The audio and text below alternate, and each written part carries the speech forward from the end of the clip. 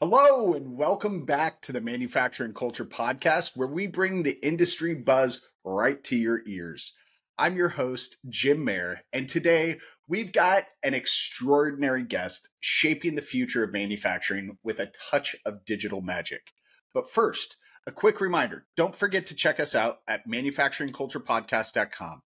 You'll find blogs, link to our sponsors and partners, and now swag. If you want a sweatshirt or hat like the ones I have on, check it out today. Also, make sure to connect with us on LinkedIn, Facebook, Instagram, and even TikTok for the latest updates. And hey, here's a great moment to give a massive shout out to our sponsor, Spironi, for their ongoing support. Now, on to our guest, who I happen to have worked with a long time ago and have recently reconnected with. Folks, hold on to your hats because we've got Nikki Gonzales in the virtual studio. And if I remember correctly, and I can see by above her head, she does love her hats. Nikki is the dynamic head of partnerships at QuoteBeam, an industrial automation procurement platform that's revolutionizing how we think about manufacturing efficiency. But that's not it. She is also the co-host of the popular podcast Automation Ladies, where she stirs up some serious tech talk. With a career spanning 15 years, over 15 years, Nikki has been at the forefront of optimizing manufacturing and supply chains. Her secret weapon? A blend of data, automation, and an unwavering commitment to excellence. But Nikki's not just about numbers and processes. She's on a mission to make our industry more inclusive and welcoming. From the factory floor to the executive boardroom, she's a force for change, championing diversity and opening doors for new voices in the world of manufacturing.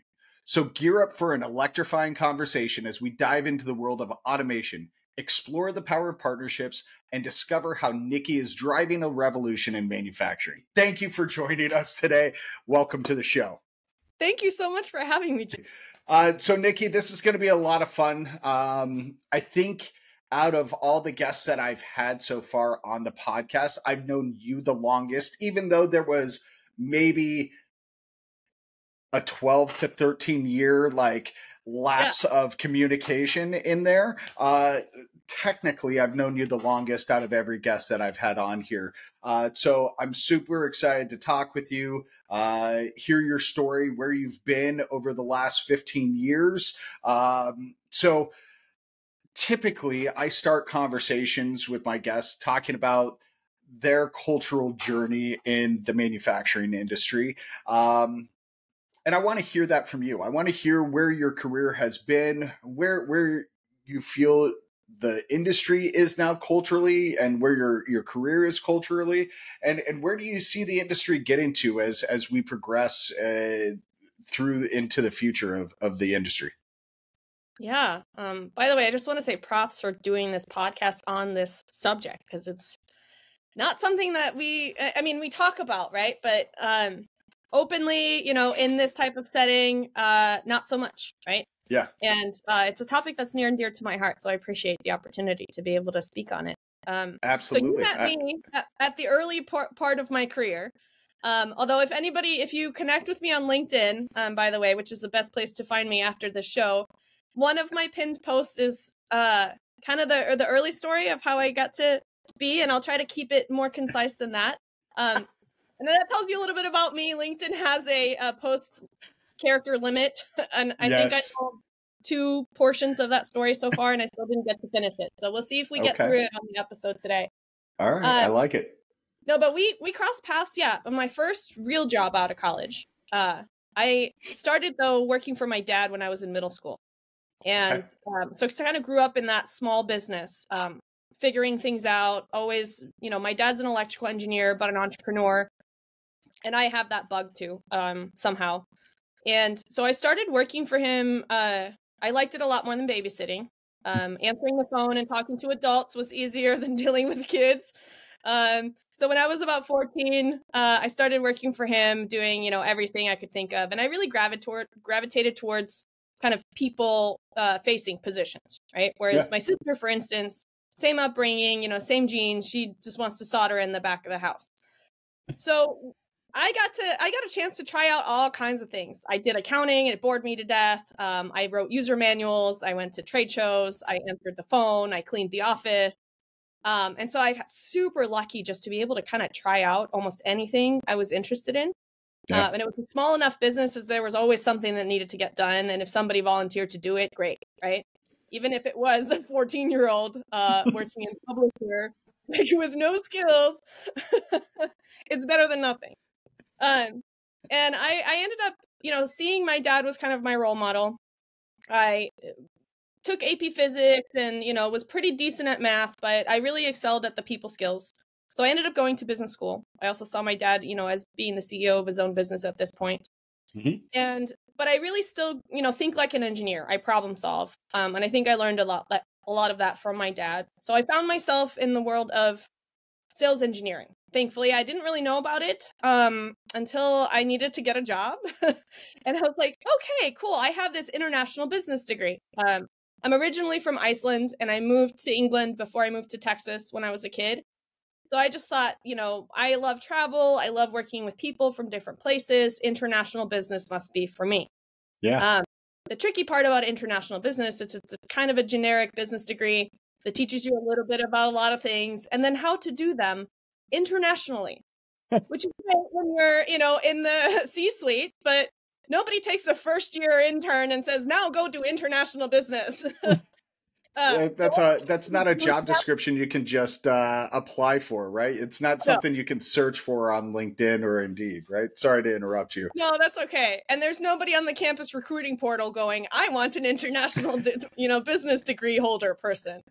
So I got lucky and kind of found out that there are hybrid business technical roles like technical recruiting, which I'm really glad I didn't get into. I did apply for one of those. Technical marketing, which is one that I probably would have had fun with as well. And then technical sales. And I entered what's commonly known in the industry as Keans University for my continued education after I graduated. And I, interestingly enough, in that one of those first interviews, I, at the time, did not know, but now in hindsight, realize that I had the perfect kind of red flag / opportunity to know that this wasn't for me necessarily, which is one of the interview questions they asked me was, and they geared this towards school because I think most people coming to these jobs don't have real world job experience. Right. But they said, if you could choose a professor that, gives you a big project and then just makes it due at the end of the year, or would you like one that gives you, small assignments and tests every week leading up to the project at the end of the year? Which one would you choose? And I had a number of years working at my dad's company at this point, doing everything pretty much independently. And so I answered, well, I would be happy to just take the project be due at the end of the year, and I'll do it at my own pace. And they said, well, that is an answer, but it's not the answer we're looking for. Wow. Yeah. And he explained to me, here things are very structured. We have, we don't just let you run with your own thing.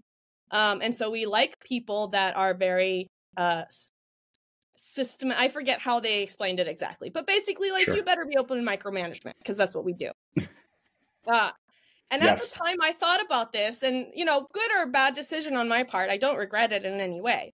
But I thought to myself, okay. Well, and then I told the interviewer, I said, you know what? I can do anything. I can succeed anywhere. So I haven't tried that before, but let me try that.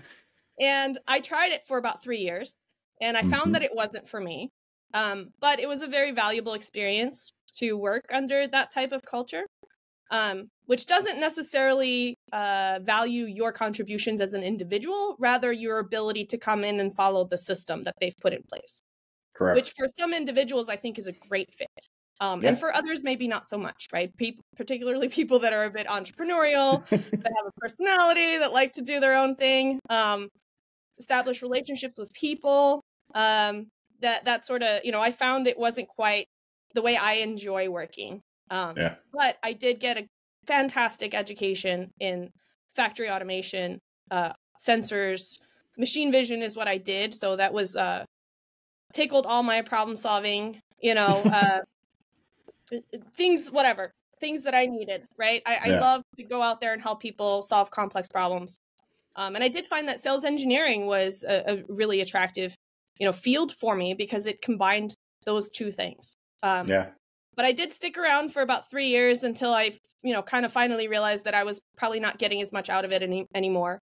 For a while, I stuck around mostly because the product, release schedule was pretty fast, and I was fascinated by the technology and really interested in continuing to solve the problems. But then when I did finally, you get a lot of recruiter calls in those positions. And that was also the beginning of LinkedIn. I remember coming out of college, it was brand new, and getting the advice like, oh, make yourself a profile and put your experience on there. It's like a digital resume. And then I started to understand, or get calls from recruiters and things.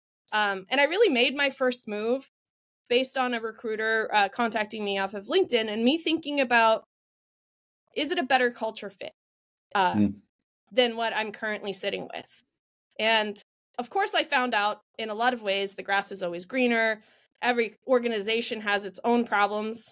But I did get out of that micromanaging type of environment. I wouldn't call it, extreme micromanagement, but there's a certain, the Japanese process and the way is a bit different than what, Americans may be used to. So then I promptly went to the other side, which is German company, which I found myself in a very, different type of way of running a company and, focus and things like that. And full of wonderful people. The culture was a better fit for me. But ultimately throughout, my sort of testing the waters here and there, after that experience, I worked for another German company, and I found myself getting frustrated with some of the, cultural differences and time zone differences and having headquarters out of Germany, and having to communicate and get decisions and buy-in from a different type of organization and mindset, I would say. Also things on different timelines, right? I was in Silicon Valley where things move pretty quickly, especially when it comes to technology. Electronics manufacturing, your product's gonna be obsolete by the time somebody in Germany makes a decision. So I actually jumped out kind of on my own in, 2016. And I had been living in the Bay Area at this point for several years. I drive by all the billboards for Salesforce and, the cloud and Slack and HubSpot and, all of these new softwares for doing things using data analytics and all of that. And I'm a very curious person. I had a hard time thinking about, okay, there's all this stuff out there that I could potentially use to do my job better. But my management is not interested in that right now, or, timing is not good, whatever reason. I'm not in charge of those things. So I really wanted to figure out what the heck does startup land look like? And even working for an American company. At this point, I had never worked for an American company. Good point. And so I went out and left my job and started consulting and just kind of I tried to find startups that I could work for, mostly for the experience of trying to figure out what's a good fit for me. What can I learn from how these companies are setting up their tech stacks, how they're approaching sales and marketing differently. And I ended up doing what one founder explained to me is startup shopping, which is working a little bit for a lot of them until I find one that I really want to work for. And I ended up working for full-time after, a few different sort of contract engagements and things like that. I actually got 2 full-time job offers in the same week from 2 different startups, one hardware, one software. All right. So I was like, do I make the decision, right? What do I do? And I ended up working for a software startup out of Detroit, Michigan. So that was the first American company I ever worked for. Wow. I was the first non-engineering hire. So I developed all of the sales and marketing, collateral, tried to build a brand, go out there, represent us at conferences. And that's where I really kind of found, I guess, part of my skill set really is the strength of kind of being involved at a few different levels and then being able to speak about that to the right audiences. Very much working with different departments. I have a hard time sticking in my lane and I love to learn everything. But I found that the startup culture, it's terrible and grinding in a lot of ways, but it's also full of opportunity because you can make it what you want, especially when you're involved in the early stage. And And I ended up leaving that job out of sort of necessity when my daughter was born. She decided, she's in a hurry like me. She decided to come like 7 weeks early. I was at an artificial intelligence conference presenting in Santa Clara when my water broke. Wow. And yeah. So, and I had only planned to take like 4 weeks off, and I hadn't planned to do that for another 6 weeks. So all my plans went out the window, and I ended up, with a premature baby, I wasn't going back to working, 14, 16-hour days in the tech industry. Right. So I pieced out of that for a while and wanted to do something that was more flexible for having, a family. We moved up to Seattle because I had, no support system or family around in the Bay Area other than work. Yeah. And I had 2 kids.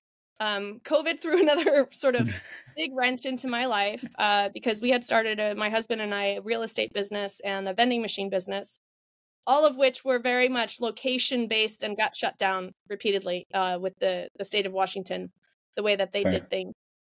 And so we ended up moving back to Texas a couple years ago. But the long story short there is that a past connection of mine who I used to work with at Festo, Roman Peach, who is now the founder and CEO of QuoteBeam, we worked together while we were at Festo, and then he went to go work for Apple, and he ran iPhone operations at Apple for a few years.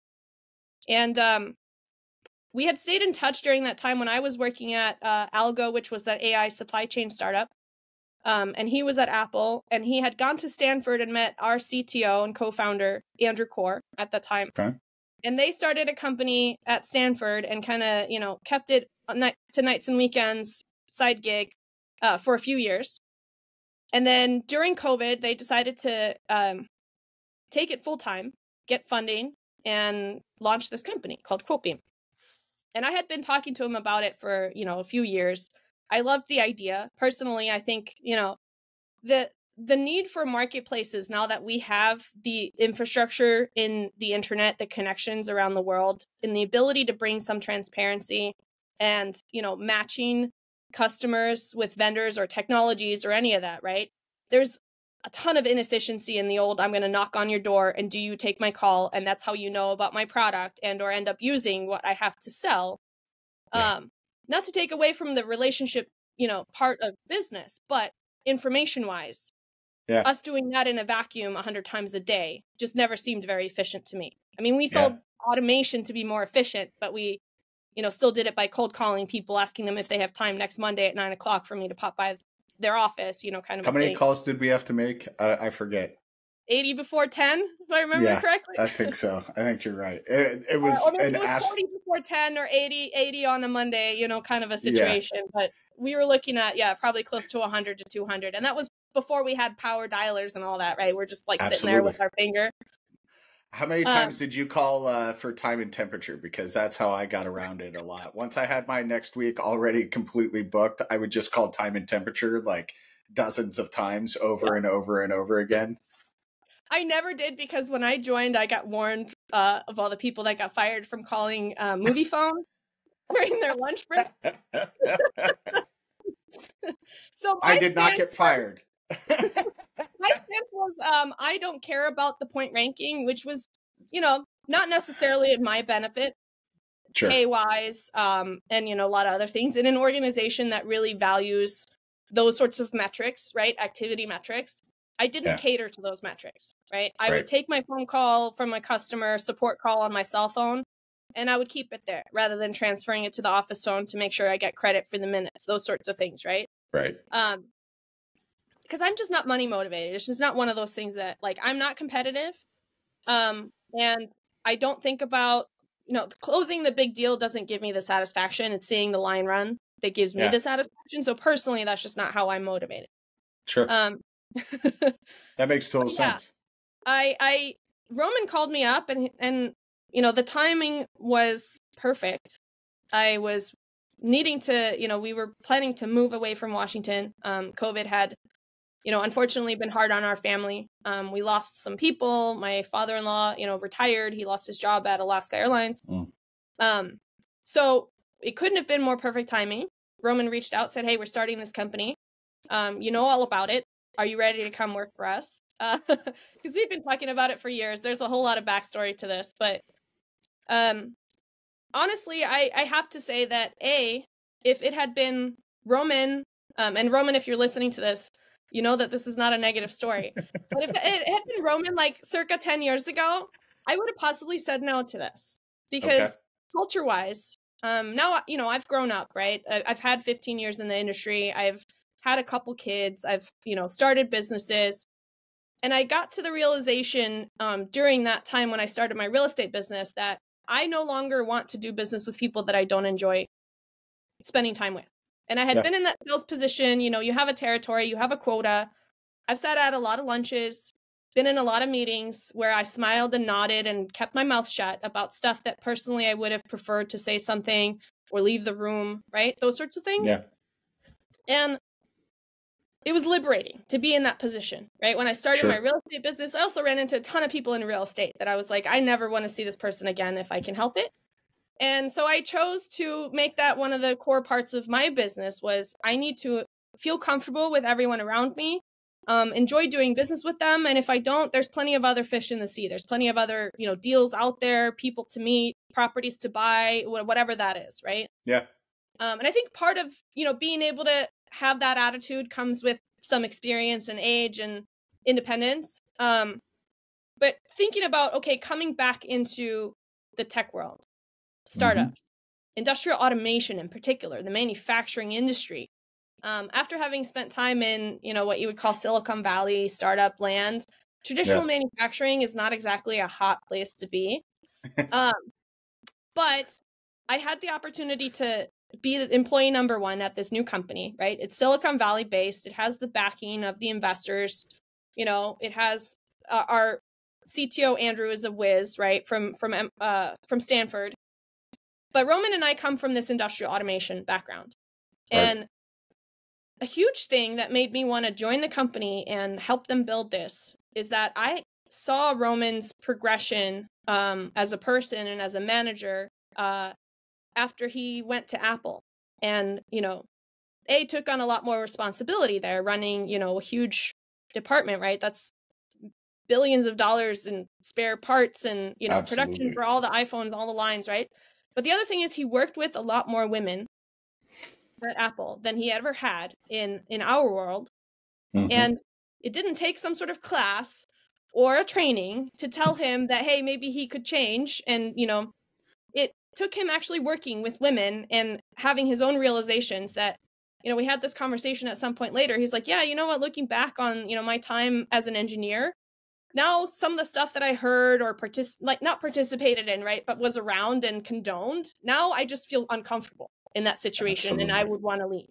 And I don't want my company to be built that way. And so the whole process of us deciding, hey, are we going to work together on this company? Of course, a lot of it was me vetting, the opportunity and do I think this company really can grow and all that stuff. But the main thing for me was what type of company culture are you trying to build? Because being employee number one, I play a huge role in that. And I'm going to be responsible to every single person that joins us after me. Because if I'm representing this company, I need to feel comfortable and know that people coming into it are going to be treated right.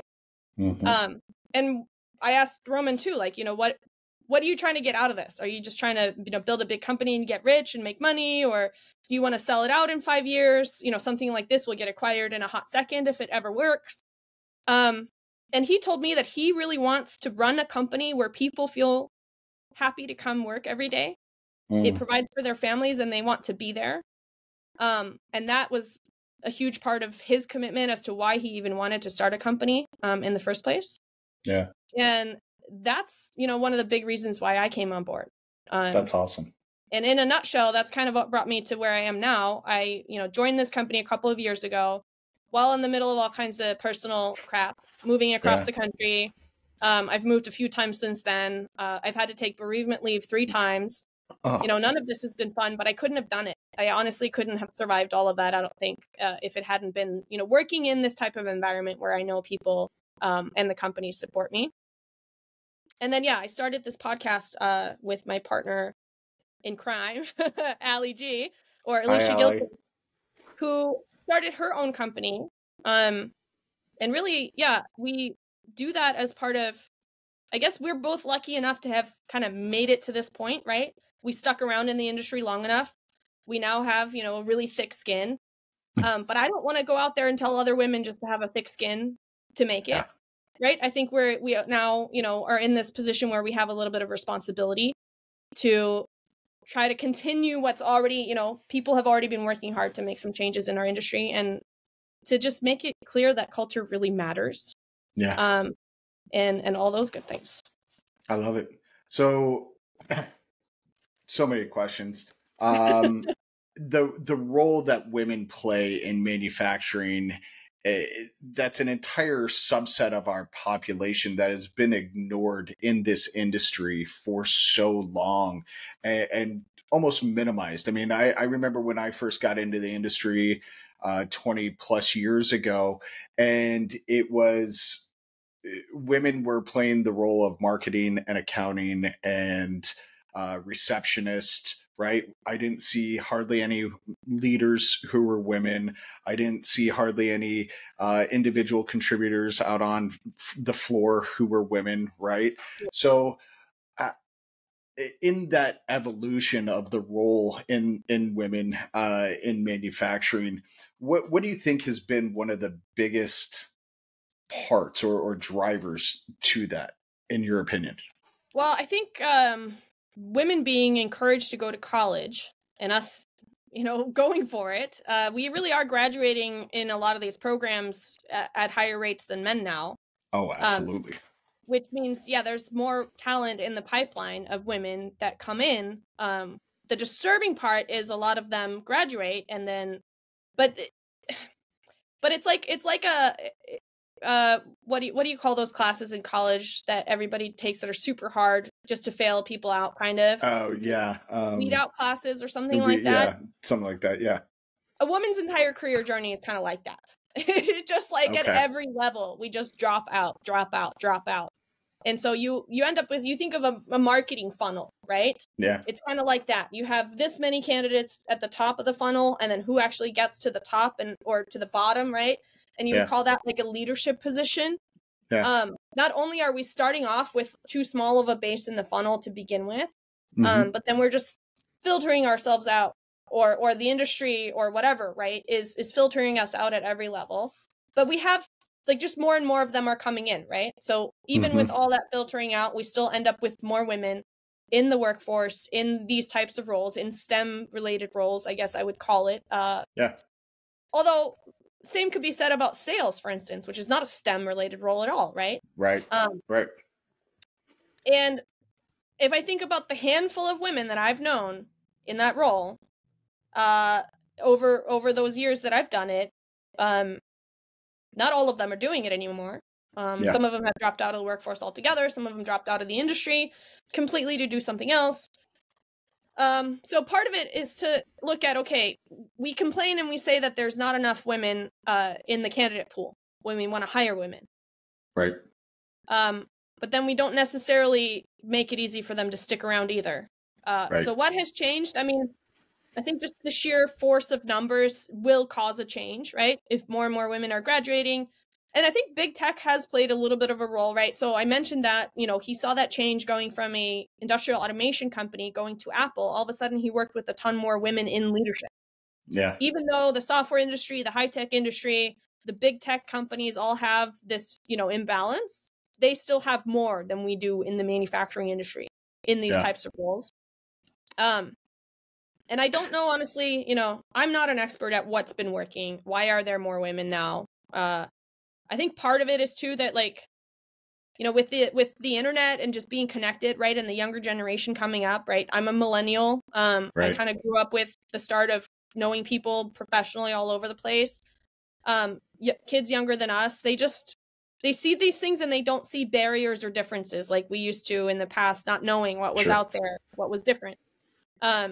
So I really, can't necessarily speak to what works, but I think also just by, again, sheer numbers, if men are now more likely to potentially be working with a woman in some of these positions. Sure. Well, and I think, are going to just by osmosis or whatever, you learn, as that's one of the powers of connecting with other people, getting to know other cultures. Diversity is as your mind and your horizons expand, you really do change. And I think we're seeing some of that. It's an effect that takes a while. It's definitely got a lagging effect. Yeah. But it is showing that you will have these changes. And part of it is, I wish we didn't have to talk about it, right? I think everybody kind of does, right? Both the people that think that it doesn't matter, they don't want to hear about it. Those of us that want the change, we don't really want to be talking about it. We'd rather it just happened. Yeah. And I hate talking about women stuff, women and blah, blah, blah, to be honest. Like, it's just not my favorite topic. But it does have to happen. And right. Well, this is the only question about that. Just I'll let that be the only question that I ask. I will say somebody that knows you, Alex Marcy.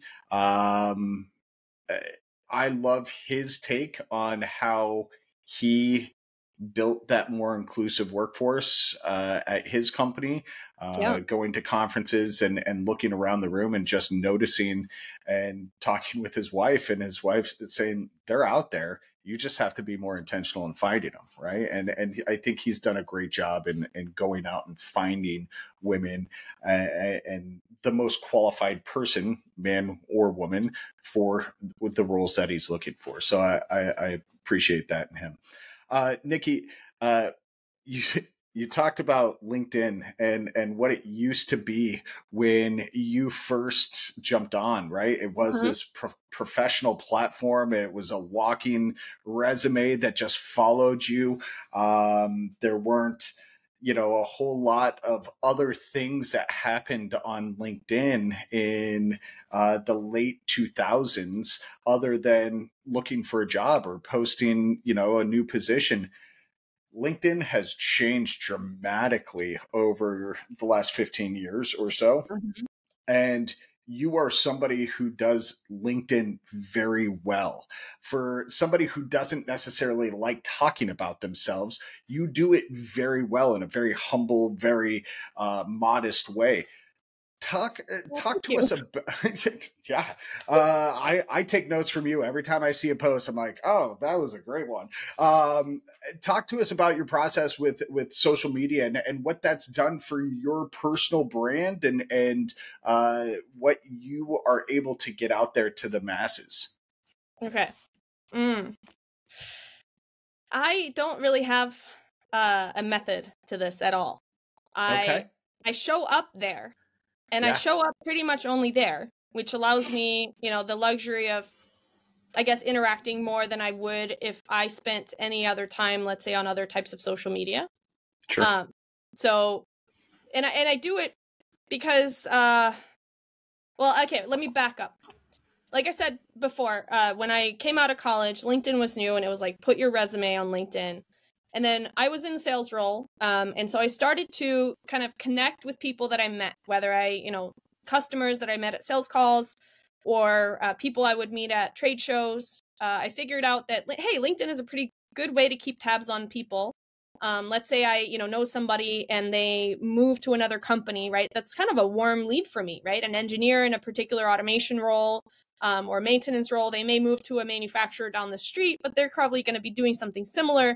This is a great way for me to kind of get back in touch with people without having to cold call them. So I just thought, I never used it extensively for prospecting or anything. I just thought, hey, great idea to connect with people that I've met in person here on LinkedIn. So over the years, I ended up amassing probably about 7,000 something connections on LinkedIn just from that, right? So these were not people that I didn't know. I mean, I think I probably would accept some invitations from people in the industry or recruiters or whatever. But for the most part, it was people that I had met along the way. Yeah. And then when I came back to, so when I had the baby, I kind of just completely shut everything off in terms of professional social, like LinkedIn, tech industry. I stopped reading all the, machine learning papers and things like that. And I got heavily into real estate and investing and running small businesses and things like that. And it turns out a lot of that content is actually on Facebook. Facebook groups are apparently where it's at for local real estate networks, meetups, things like that. And so I became heavily kind of invested in that. I was trying to learn my local real estate market. I got to know all about, non-QM lending and how investments work and taxes and corporate structures and all these different things, right? And Facebook is a great place for that. And I started just amassing these connections. And if I would go on Facebook, yes, it's like my family from Iceland and my little cousins, and then just real estate, right? When I came to QuoteBeam, I was like, I don't have room for all this real estate in my brain anymore. And at some point I logged out of Facebook, and all of a sudden all this void in my life appeared where I had, I didn't have a social media. I personally just never, latched onto Instagram or any of these other platforms. Yeah. I think because I'm pretty entrepreneur / career oriented, if I have extra time, I'm probably going to try to find some way to make money or start a business or learn something, right? It's just as part of my personality. I get bored, looking at whatever. I don't wear makeup, so like makeup tutorials are not my thing to watch. And I came to LinkedIn when I started with QuoteBeam, and I noticed this new thing. All of a sudden, I was like, oh, of course. COVID brought real conversations to LinkedIn, which is kind of what I assume is what happened. But honestly, I was gone when it did happen. And I jumped back on, and, I do have this good amount of connections, right? But I start seeing people in my feed that are actually producing content about what's going on in the industry, trends, different things like that. And I really latched onto it because I enjoy learning. I enjoy trying to understand different things that are going on in my industry, understanding different people's pain points. Here we are trying to start a business, right? Addressing some of the challenges that I think our industry has when it comes to visibility of inventories during a really tough supply chain time for everybody in industrial automation. But I don't really know, I didn't work with buyers a whole lot, procurement buyers. I used to work with engineers, and then I didn't really know how, the PO part happened. It was just like, we fixed the problem and, somebody ordered. Great. And then a PO appears. Yeah. And so where else other than LinkedIn can you literally learn from people in all kinds of different positions in your industry that you don't have time to go, knock on their door or call them? And at this point I was living in McGregor, Texas, which is a small town outside of Waco where SpaceX tests their rockets. And so my house would be taken.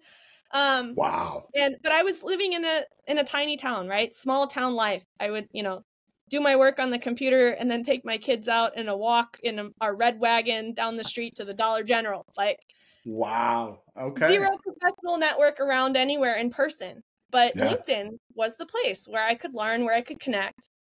And so I saw this, and I saw people like Aaron Prather and Megan Zimba and Eddie Saunders and, Chris Lukey sharing different types of content. Ali G, she was sharing a bunch of YouTube videos about how the inside of a valve works and, just different things that I thought were fascinating. And I enjoyed my feed very, very much.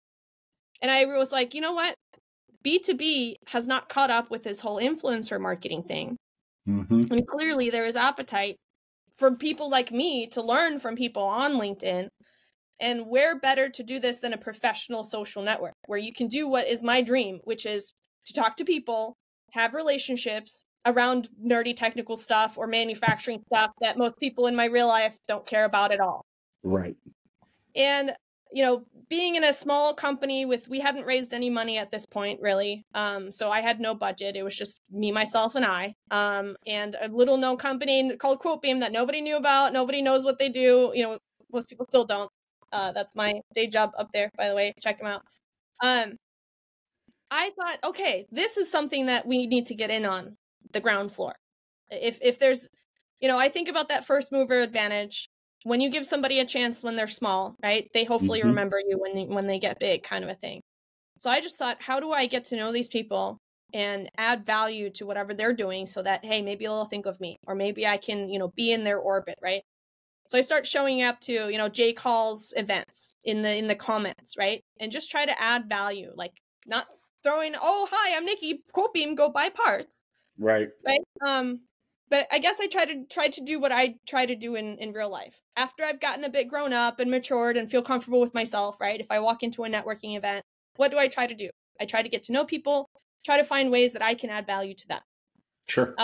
And I did that online. I started showing up to other people's events and, add value or something.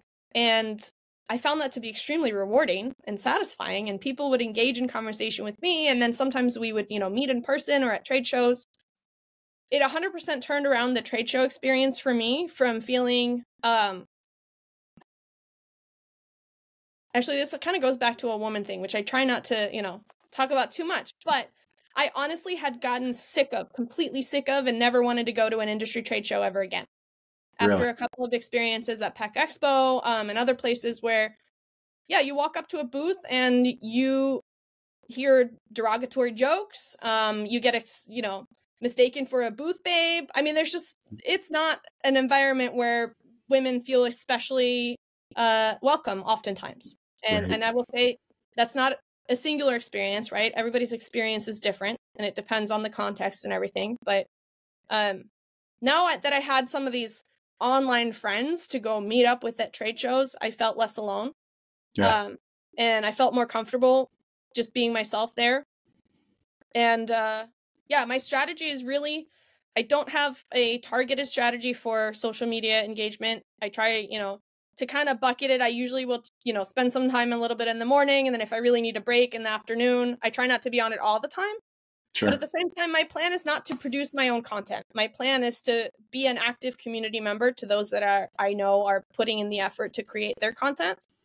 And then my content just kind of comes when I think of something. And oftentimes I think of something half-assed, and then later I'm like, I probably shouldn't have posted that. Or I'll put it in the schedule for later and then delete it before it ever gets. And I've gotten some great advice, right? If you want advice on how to actually build your social media presence and, create content that people want, I've been told, try different types of content, put them in a spreadsheet, look at what has the most engagement, and then do more of that, and find something that you have, a unique voice or insight into, plan your content, blah, blah, blah. It's great. I don't do that though. I love that. I love it. Here's what you do, but I don't do any of that. Yeah. I know love people that do that, and it's, it's helpful to them. Yeah. And I can't say, I have, 20 something thousand followers. Maybe I could have more if I was more systematic about it. But sure. I'm just at a point now where I prefer quality over quantity. Yeah. And I want to have people that actually want to engage in conversations that I'm interested in. And they range anywhere from, industrial automation to supply chain stuff to, electrical panel jokes, or I've gotten recently into baking sourdough bread and making kombucha. So I don't know if those two paths will ever cross, but if anybody is into automating fermentation stuff other than breweries, I've always been interested in, but that's another potential crossover. All right. I do have a book on making kombucha here somewhere down there. Yeah. I tried that once. For me personally, one of the huge draws of LinkedIn as a social networking platform is I just prefer to spend my time with people that are driven, that are going somewhere, that are learning, that are challenging themselves. So I consider that to be both online or offline, right? Yeah. I have family and friends from a long time ago that I'll spend time with no matter what. But other than that, I try to think of who actually lifts me up, or vice versa when we spend time together. Sure. And I feel like a lot of the internet kind of has devolved into like a cesspool of negativity and criticism, and you can just go down rabbit hole after another of all kinds of things in the world that I don't have time for. And I couldn't change if I wanted to or tried. But what I can change and have some control over is providing for my family and growing in my career and providing value to my professional network and, my clients, my employer. And those things are happening on LinkedIn. And it's a place where people have to censor themselves a little bit, because guess what? Their professional network and their employer is going to see what they're saying. And so hopefully, I think, people think a little bit, might think twice before they just word vomit negativity out of their mouth. And I prefer not to be around that, to be honest. No, I love it. I completely agree. I had logged out before I started this company. I had logged out of all social media except for LinkedIn. I couldn't deal with it anymore. Starting the companies and then the podcast, it just necessitated a social media presence, right? So I logged back in. But I choose not to be on a lot of the platforms personally, right? I have my professional profiles that I check. My wife tags me and stuff on Instagram and Facebook, and that way family who doesn't live near here can see stuff, right? Otherwise, to me, it's devolved quite a bit. I didn't ask you, Nikki, about QuoteBeam. So please tell us about QuoteBeam. And specifically, I'm interested, and I think a lot of the listeners would be interested, how a platform, a startup like QuoteBeam can affect company culture internally at some of your clients. So that's a really interesting point. So what we're trying to build, or what we are building, right? I keep saying trying because it's every day, it's a task. Because a part of what we're doing is changing some culture, some mindset. Is we're trying to bring together the distribution channels for industrial automation parts. Okay. So a lot of industrial automation technology is sold through regional distributors that have limited line cards. They support a certain number of manufacturers. They have a specific territory that they're allowed to sell in. And then they, go establish these relationships and help people with their applications, whatever. When COVID came around, and this has always been an issue in our industry, I had a problem with supply chain at a previous company where you order something with an 8-week lead time, then 8-week rolls around, and oh, my part's not here, and my build is stopped. And when is that part actually going to come in? Oh, well, now it's actually a 12-week lead time, and we hope that's correct from the factory, right? Right. COVID and all of the supply chain issues there just exacerbated this in a tremendous way. But we had already been thinking, okay, how do we make it more efficient for machine builders to build machines, let alone quote machines, knowing that they could make a profit at the end of it? Because what I had learned is the big guys, have huge databases of things they've already used, right? Particularly OEMs that have somewhat standard machines. But systems integrators and custom machine builders and people trying to do something different, oftentimes they just end up kind of ballparking what their hardware might cost. And at the end of the day, hope they make a profit off of their machine, because it takes way too long to actually spec and get pricing and availability back from manufacturers or distributors to be able to quote something in a timely manner. And this is one of, Roman's problems that he lived through as a machine builder, as an electrical engineer in his early career, was how can you get a complex bill of materials that may be things that you haven't bought before? We found through our research and just talking to, people that we know in the industry, it will take up to 2 weeks just to get pricing and availability back on a bill of materials. Wow. Working with 50 to 80 different websites or vendors to be able to fully complete and buy that bill of materials at the end of the day. Wow. That's too long. Yeah, it's too long. So it's, we are in the automation industry, people, right? And here, basically our process is I have an Excel sheet with my bill of materials and probably spec stuff that I've just used before, because going to all the different manufacturers' websites and finding the right technical information, the product sheets, all of that stuff, it can be daunting, right? So you try to reuse as much of any kind of previous design or hardware you've bought in the past. And then, you work with varying levels of expertise of people to try to help you spec the rest of it.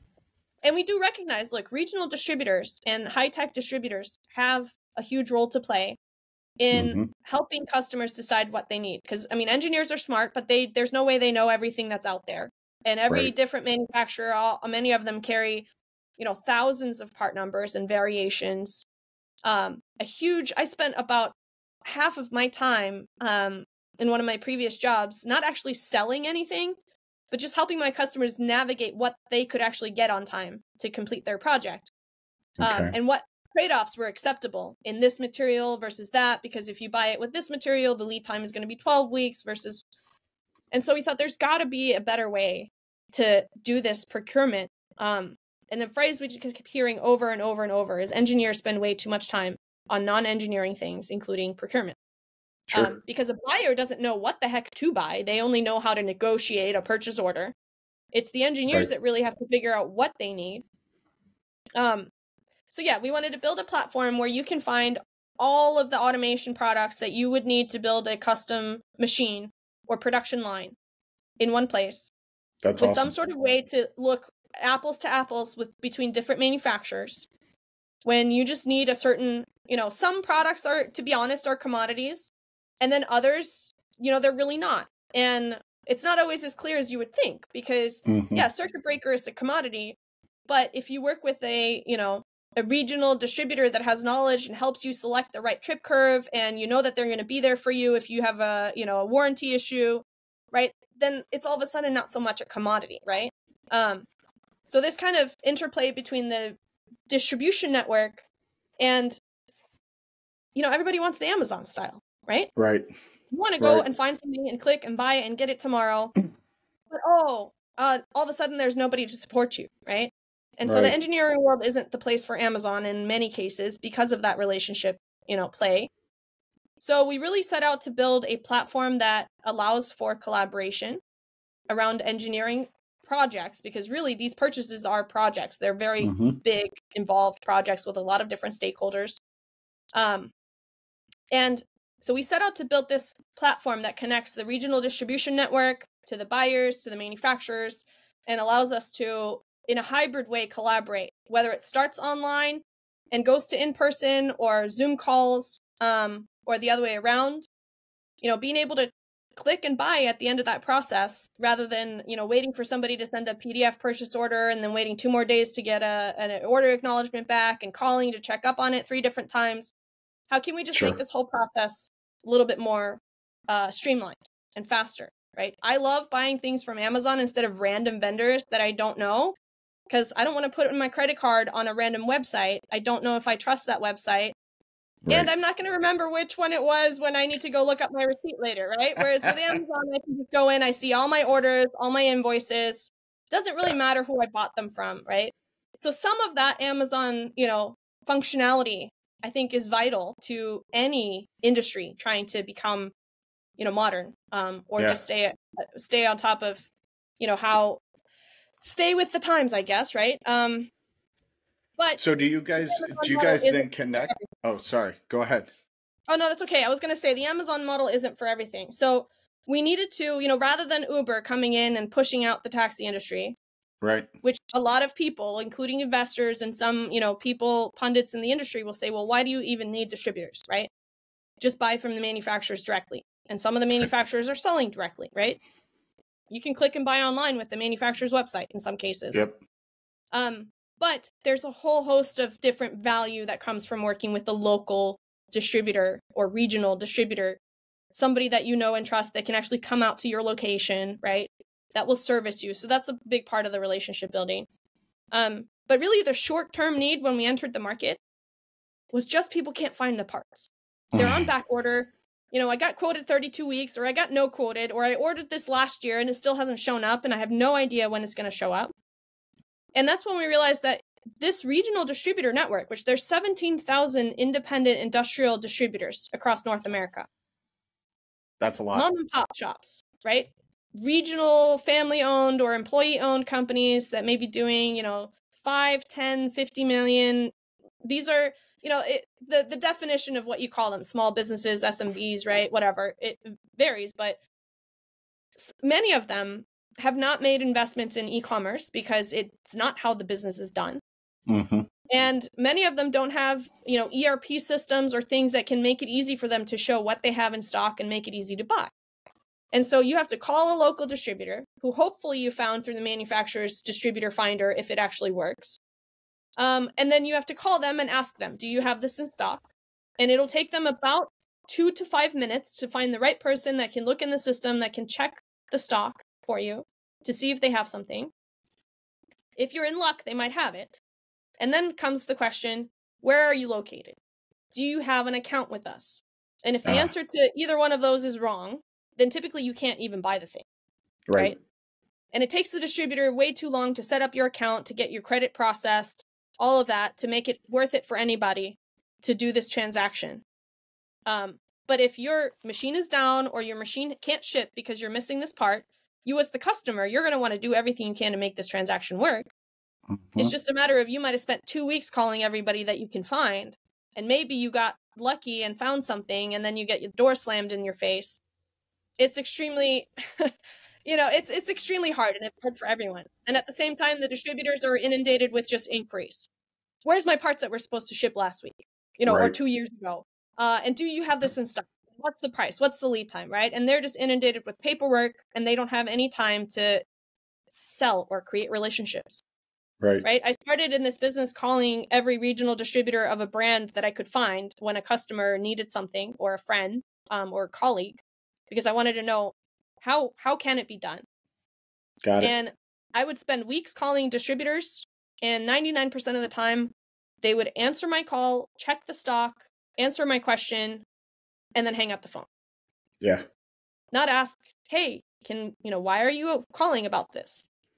Can I assist you with anything else? I mean, as a salesperson, I'm just horrified. Like, I just called you willing to buy something, and you didn't try to find out if I'm a good customer for you or not, right? But it's just, everybody was just way too busy, right? They're way too behind. They're way overloaded, because you're doing everything in the same, your inbox basically is your triage, and it's full of everything. By now, I don't know a single person whose email inbox is like manageable.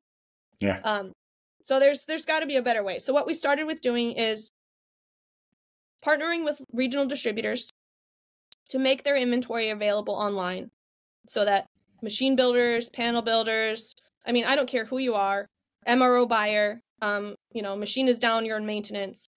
If that part exists with one of our distributor partners, you can find it on QuoteBeam.com, and you can buy it with a credit card or with net terms, and you can get it within a week. We're not necessarily, because not everything is in our own warehouse, right? We have a network of regional distributors. Yeah. We're not necessarily, if somebody else has one in stock and can ship it same day, our sweet spot is like it's in stock and you can pretty much get it to your location within a week, rather than waiting 8 weeks to import it, or, who knows how long it might be for waiting for that back order. Sure. But it's capturing those long tail relationships that really don't need to be long term, right? Yeah. But to help move our industry forward, because we all win when we can automate manufacturing more. Right? I love that. I was just recently, depending on when this airs or releases, was having a conversation with Chris Lukey about the paradox of culture and automation, right? And how, especially in SMBs, where, to me, in my experience, a lot of SMBs, and that's machine shops down to small to medium-sized textile manufacturers, it doesn't matter, right, aren't necessarily culturally ready for automation, right? Is that something that you've seen in your experience as well? Yeah, and I kind of neglected to answer the culture part of that last question. How is QuoteBeam even involved in, changing culture? But honestly, it's interesting. We go talk to these distributors, and some of them, they get it right away. They're like, yes, we want, to be able to make more sales. We want to be able to turn our inventory faster. We see the value of connecting with these customers that are outside of our area. And it's not, necessary for us to hold on to that relationship in all cases, right? Yeah. Where some distributors, I mean, I'm thankfully not in a place where there's enough of them that I don't have to convince, right? That I don't have to, I'm still in that place where if we don't, see eye to eye, we don't need to work together. Right. But there are companies out there that have blown my mind with their responses as to why they would not participate in something like QuoteBeam. One of them that still sticks with me is they asked, how will we protect their IP? And I asked, that's a great question. What do you consider to be your IP? Yeah. And they said, well, our book of business, our customer. We don't want our customers to know that they can buy something elsewhere. And that's a dangerous place to be. Originally, we used to list distributors and show which inventory they had so that customers could buy from them directly, because we thought that, we never wanted to be the middleman in that sense. We wanted to make it easier to transact. Yeah. But ultimately, it's that setting up accounts and so on, it wasn't worth it for everybody involved, right? The customer, in this case, they just want that convenience. but they were concerned about having their name show up next to another distributor of the same product because they were afraid that they would lose their customers for the sole reason that their customer would see another option. Wow. And then later on, a customer came to us, applied for credit, and guess what? They had that distributor and their other local distributor already on their credit sheet. I mean, customers know they're going to find your competitor whether you serve it up to them on a platter or not. Yeah. Right? So if we think about the modern ways of marketing, I think the best marketing, in my opinion, has a little bit of a point of view. We'll also oftentimes tell you, why a company is not for them. But, being transparent a little bit and realizing that you can't be all things to everyone oftentimes increases trust in you because at least customers can see, hey, you know what you're good at, right? You're not trying to sell me everything. Right. And I think that's kind of the old thinking is we're going to be the one-stop shop. We're going to do everything and the customer will never go elsewhere because we're going to keep them here somehow. Right? Rather than thinking, okay, what can we do to be the go-to for the customer to stay with us, even in a competitive landscape? And I think that's a huge kind of cultural shift that I see that between different companies. Similar size, similar, type companies, one of them completely has put, gas on the pedal for growth, being in different channels, doing things in new ways, and they're seeing that growth. And then there's a lot of companies that are kind of holding out and saying, no, what we, used to do still works, and we want to keep doing it. But I also see those people struggling to fill positions, keep people around, right? Interesting. Yeah, I used to work for a company who shall remain nameless, but leadership of that company used to say that we needed to build a moat around our business, that we needed to be that one-stop shop for our customers. And that was about the time that I realized that my values and their values were completely different, and it wasn't the place for me to be, because we had a great spot in the industry in our niche, but we couldn't be everything to everyone. And we see that with manufacturers themselves, right? Who don't want to be part of trade associations, or they don't want their employees to go to trade shows, or they don't want to participate in networking events or mentorship programs because they're afraid that their people, once they experience the big outside world, are going to leave. Well, they're going to have exposure to that whether you want them to or not, right? If you're providing that opportunity, then they remember that you're the one who provided that opportunity. They didn't have to go seek it out themselves, right? I guess. Also, you literally just told me that you have a crappy place to work that people are going to want to leave once they know they can, right? And the same thing goes for, if you think that your customer is just going to chase whatever shiny object if they didn't know it existed, right? Then what type of relationships do you really have with those customers? What have you built your business on? Yeah. If really your IP is just that your customers can't go elsewhere, right? And I'm a huge proponent of being a one-stop shop in a way, right? Because usually customers, if they like you and they have a good relationship with you, they don't want to go elsewhere. They would rather do business with those that they already know and like, right? And they will, in our case, and I see this a lot, when I tell people, hey, this is actually not my area, I probably can't get you the best pricing on this, or whatever, right? I tell them not to buy from me. Yeah. They'll say, oh, I don't care. If you can handle this, I want you to do it for me. Because the context it matters a lot. Sometimes people aren't sometimes they're looking for just straight up the best price, right? But that is, a small percentage of the time in terms of the types of relationships and orders and things that I deal with. Yeah. So a huge part of what we see QuoteBeam being helpful for as well is helping those organizations that want to be customer centric be the one-stop shop for their customers. Got it. But not just because they have everything themselves, but now they're tapped into our network and they can literally fulfill their orders for their customers from our network of other distributors who, oh my, scary thought, are potentially your competitors, right? But you actually are solving your customer's problem and keeping the relationship with you And guess what? You win because you're now seen as a problem solver rather than oh, I advertised to you that I'm the one-stop shop. And then when you can't get something from me, I say, oh, sorry, that's it. Good luck. Yep. Like, do you really, if you're going to be the one-stop shop, then act like it. Absolutely. And if you're not, then to be honest about it, please. And I think in this day and age, we realize, it's also kind of dumb. No business owner should buy things in only one place. I think supply chain issues have taught us enough about that as well. If you don't have some diversification in your supplier portfolio, you should start looking at that right now. Absolutely. Not for the sake of, I think that whole competitive, like, let me pit my suppliers against each other, that's not what it's about either. No. And we went through this thought process a lot when we started the platform. How do we make this a place where we don't just encourage race to the bottom type of behavior, customers just coming in and requesting quotes from everyone just to go for the lowest price, right? Yeah. That's not the value a platform like ours brings. Mm-hmm. It's a matter of facilitating good relationships that are already good and people that want to prove themselves, right? And then sometimes, I personally don't agree with the fact that in the way our distribution network is set up in a lot of ways, some customers are stuck buying from companies they don't want to do business with only because it's their option. It's their only option. Yeah. And that's where I feel like we need a change of attitude and, maybe changing of some of the rules of, I don't think somebody should ever be forced into doing business with somebody, whether it's company or person to person, that they don't want to, Yeah.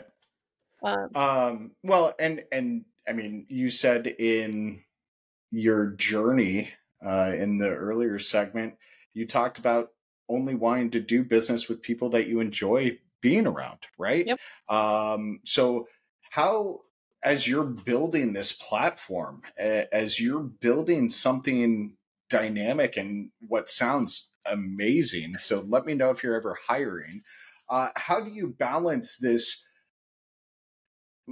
want intrinsically for you, that is to do business with people that you enjoy, right?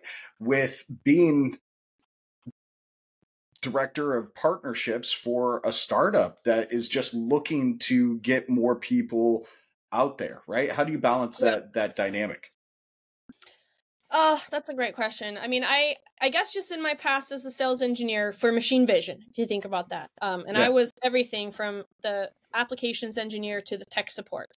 It does not serve me to sell a solution to an application that doesn't work in the long run, because they're going to just be calling me for tech support on something that doesn't work. It's going to burn my reputation with their suppliers, their customers, their peers, and it's going to take up all my time, right? That's, there's a lot of relationships I've kind of left on ice or on the table in terms of partnerships that came my way because it maybe isn't the best fit, right? Does it add the right value to both parties? Of course we have to balance, right? We have goals for growth and things like that. But I think I've associated my personality enough with the company that they're kind of stuck with me now. And people kind of know, like, if you're going to be doing business with QuoteBeam, we kind of have to jive, right? We need to be looking for some same things, right? Some change in the industry, some positivity. So, and thankfully it's just, those guys knew what they were getting into when they hired me. Got it. I'm not going to do anything that I don't feel is a good fit. We're going to take our time with partnerships. Everybody that I'm involved with has had some experiences, good or bad, in the past in other ways with partnerships. Partnerships can go bad, right? It's one of those things that you have to suss carefully. So we take this angle to it. If we need to have an ironclad contract in writing that our lawyer has to look at to want to be in business together or do a partnership, then we're not going to do it. Oh, I love that. That's the most simplistic way of looking at business ever. If a lawyer needs to look at it, then we're not. I love that. That's great. Of course, we'll still have our lawyer look at it, but if we feel like that's what's going to protect us, right? Right.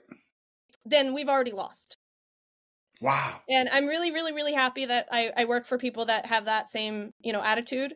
We chose very carefully who we brought on board as investors, right? So we're backed by, Silicon Valley VC funds. And a number of these funds that wanted to invest in us, said either like, just cut out the distributor, you'll make more money. That was the red flag. We said no. And then we have to look at some realistic growth patterns and goals, right? Of course, we want to be a very big platform. We wouldn't have been able to get investment otherwise. Right. But we chose VCs that we feel they understand why we're trying to do this and see that our market is big enough by attacking this problem the way that we want to, the way that serves our industry. And that's why we've also been able to make a few pivots along the way, because we want to truly build something that serves our industry. And we're in a unique position to be what would be considered kind of a trusted third party. We, are not directly competing with anybody in the space, really. We're, it's a fine line, right? And people sometimes ask, but really, we want to empower these regional distributors and be a platform that allows them and their customers to be more efficient by bringing software tools and automation and collaboration tools to the table. So we really have to be genuine in that, because how can anybody trust us to build a platform that works for them if we, are only solely motivated by becoming a unicorn in 5 years, or, we wouldn't be trying to tackle this difficult, hairy problem in an industry that needs so much help if we were just looking for a quick buck, because honestly, I would have chosen something easier. Or, I guess culturally easier to do, I think, than having to, talk to 17,000 independent companies and see if they're willing to do something differently, which is a hard road to go. But we've seen a huge amount of success. And I think a lot of that is being authentic to ourselves and trying to, rather than force our point of view, and market ourselves heavily initially, because we've also changed how we're doing things based on the feedback and things we've observed and tried, is to just become that kind of trusted community member, and really try to build our business on that. And then, having investors that understand that, and, company executives that understand that to a point, has allowed us to make some of these maybe more controversial decisions that if looking at myself, having been in a different type of position in the past, I would have had to say yes to some deals that I've said no to in this position. Got it. And it really helps me sleep at night. Like, honestly, I bet. I was pretty heavily recruited by another company recently. And one of the things, I generally don't even get into a conversation about it because I'm so not open to work elsewhere. But this was a company that, just positioned that really intrigued me enough to at least have a conversation. And they asked me a very thoughtful question, but, what makes Nikki happy? What makes you wake up in the morning, or what would, right, in a job, make you wake up and be happy to go to work and want to do this, right? How can we structure an offer that would really, make you happy? And it was interesting to answer. And I just, I am really happy. It's the first time in my career that I can say, I feel like I'm really in the right place. I'm working for the right things, for the right people. I have enough autonomy in my work without being, solely responsible for everything. Sure. And a huge part of that, I think, is that culture fit, that ability to be myself, and not have to, hide my flaws. Like, I'm not detail oriented. I used to put that on my resume because somebody in business school said you should say that. I'm like, that's not me. When you get to show up as your authentic self, both to work, and then you really get to authentically represent what you're selling or building 100%, I think it makes a huge difference. Yeah. No, I love that. As we wrap up here, Nikki, what haven't I asked you that you want to share with the audience today? Any thought-provoking knowledge bombs that you've got for us? No, I never say things that are that smart. I would say if you're not happy, if you don't wake up in the morning super happy to go to work, and I've been in this position, I know plenty of people that have, right? You get that, Sunday night dreading Monday morning or whatever. I used to get anxiety a lot going to work. Yeah. For different reasons, bosses, projects, whatever. If you, other than occasionally, feel that way, or you're not feeling happy, or fulfilled, think about some personal growth, right? Because oftentimes it's your own mindset and your attitude, and you really can cultivate happiness in yourself regardless of your circumstances, because they'll never be perfect. If you're waiting for XYZ to happen to be happy, it will never happen. You won't be happy. There's always the next thing or the next hole to fill. But at the same time, if a lot of that does have to do with the organization that you work for, the culture that's there, or your boss or coworkers that are making, you know, your professional life not happy for you, then move on. And I don't mean quit your job. My biggest recommendation is start cultivating your own personal brand as you, because then people that actually want to work with you and who you really are will find you, or vice versa, right? If you go out there and you meet enough people, go find something or someone that gets you and how you want to work, and you will be able to find that happy place for you in that industry. You don't have to leave. And I'd say this particularly for women. It's not the entire industry that sucks. It's wherever you're at. Okay? And you can find a better place, because there are companies in our industry that care about culture, that want people to feel fulfilled, that want to be able to, you know, open their doors and hire diverse people that maybe not the norm in that workplace. But they're not all there yet. And I have no idea like what percentage I would ascribe to companies that have at least a decent or are on their way to a good culture in this industry versus terrible. There are terrible ones, and you will never be happy there. But the best way to get a job is also not when you need one. So try to get out there, see what's out there, meet other people, and find a company that is a better fit for you. And oftentimes you want to talk to somebody else that works there, not just the HR person or the person that's trying to sell you the job, because everybody gets sold at all stages of all of our careers, right? Yeah. I've been sold a job by a recruiter, turned out to be not what I expected, right? So just think about that. And there is always a better place or a way out of that situation. Part of it's you, but part of it can be that you're in the wrong place. Yeah. Agreed. All right. Before we go and I read this outro, do you want to do a hat swap? Yes, let's do it. Okay. Which one do you want? Okay, so I got purple QuoteBeam. Okay. And I want the automation ladies. I'm currently out of the automation ladies, but we'll have to make a new order soon. So I'll put you on the list. When you make the order, let me know. In the meantime, I will send you hopefully one that people can read better than black on dark brown leather patch. I'm sure it looks amazing in person. It looks way better in person. It does. Yeah. But I was expecting like the white to be painted on there on the leather. So I didn't necessarily get exactly what I was looking for here, but it does look pretty sweet in person. It does. So if you people are considering the swag store, buying that hat, leather always looks better in person than it does on camera. It sure does. Thank you, Nikki. That was some marketing maestro stuff there. I love it. So thank you, Nikki, for being on the show. Thanks for stopping by, having a conversation with me. It was great to catch up, both in our previous conversation and today. I actually learned even more today than I had learned the last time we talked. And I think the last time we talked, it was like an hour and a half, almost 2 hours. It was just an awesome chat. So I really thank you for taking the time out of your day, spend some time with me and our listeners. Folks, that's another episode in the books. Today's journey with Nikki has almost been like hang gliding in the Alps.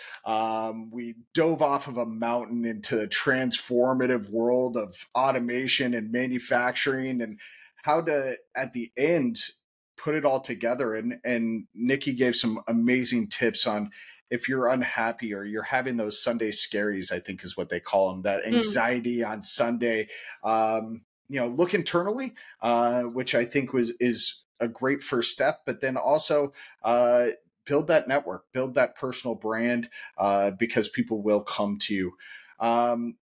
Don't forget that you can continue this thrilling adventure that we're on the Manufacturing Culture Podcast on our website. It's your destination for all things culture in the manufacturing world, loaded with incredible content, if I do say so myself, past episodes, and coming soon, a community chat type feature where people can talk about culture and cultural issues and do it anonymously if they prefer. It's something we've been kicking around. We want to give people the ability to have these conversations, but not feel like they're going to get outed to their boss if they do feel like they're having problems culturally in their facilities. It's just going to be hopefully a wonderful place. And again, there is swag there. Massive shout out to our phenomenal sponsor, Spironi. Their commitment to pushing boundaries of innovation in the manufacturing industry is absolutely amazing. And thank you. A big thanks for your support in making this podcast a reality.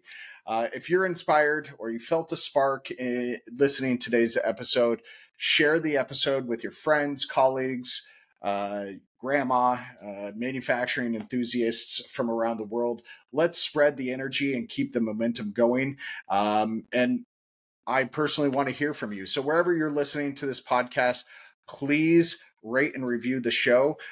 Your feedback, your thoughts, your comments really have been a driving force for the content that we're bringing on a regular basis. So everybody, until our next episode, stay charged, stay innovative. Remember, the culture we cultivate today is sculpting the manufacturing world of tomorrow. Thank you very much for tuning in, and I can't wait to bring you more next time on the Manufacturing Culture Podcast. Have a great day.